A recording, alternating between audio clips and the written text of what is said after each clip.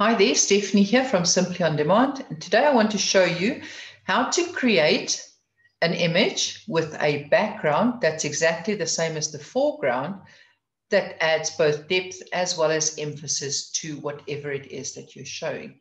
As you can see on the screen, I have already done so, and I will just simply show you what I have done. So let's open a new page. On the side menu over here, we go to Elements, and when we're at the top where it would normally open, it shows us everything.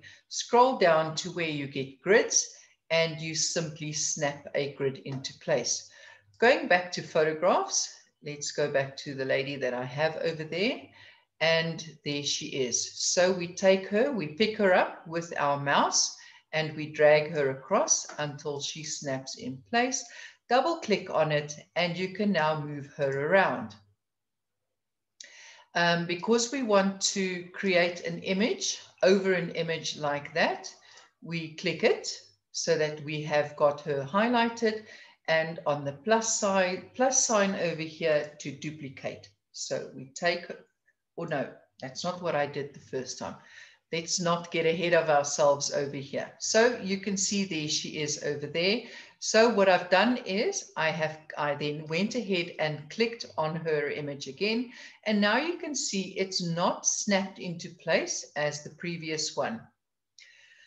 So what I want to do is I want to remove the background on the front image. So click on it, highlight it, so you can see it's got the blue line on the side, on the outside.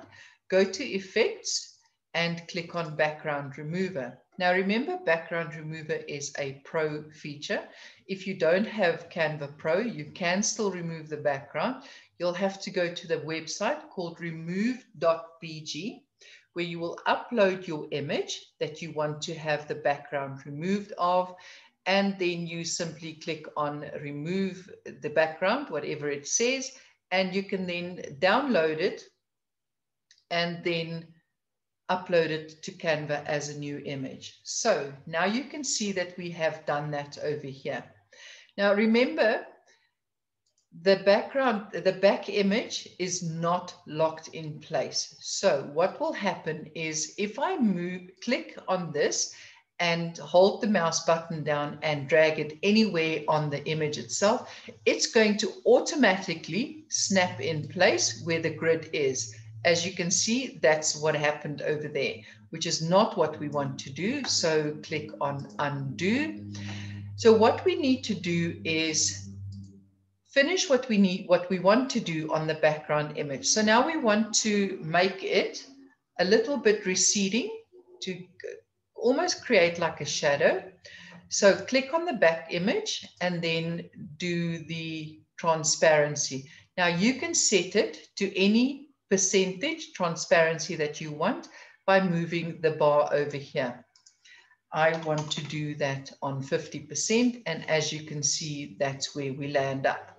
Now, in order to make sure that we are not going to move this forefront picture and snap it into place where the background is, we click on the lock over here and we lock it in place.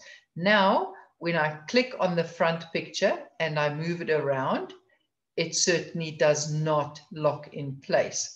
Something else as well that I believe you can use, and I've not tested it. Let's do that. I'm going to unlock it. Then I'm going to hold down the Alt key while I move the front one around, and it actually copies it as well, which is not what I want to do, but I guess then it doesn't snap into place. So you can just have more than one then, but let's lock it. And now we can make her any size, oops. We can now make her any size we want and position her so that she's not quite covering herself in the background. And there you have it. How to emphasize an image that gives a message. as well as branding it for yourself with your font, your brand elements, the colors. You can put your URL on here. Now, remember another shortcut, if you want to add a text box, you simply click on T, and then you can ondemand.net, that's my web address, and change the font, and then you can move that to wherever it is that you want to move it to. And there you have it. Emphasize a message on an image by creating a background that is faded, made transparent, with the foreground still as it is. Playing with size, adding your own elements around it as well to personalize it for yourself. If there are any questions, please don't hesitate to ask. I'm happy to answer them for you, whatever it is that you have. So, all the best, take care, and enjoy your playing around.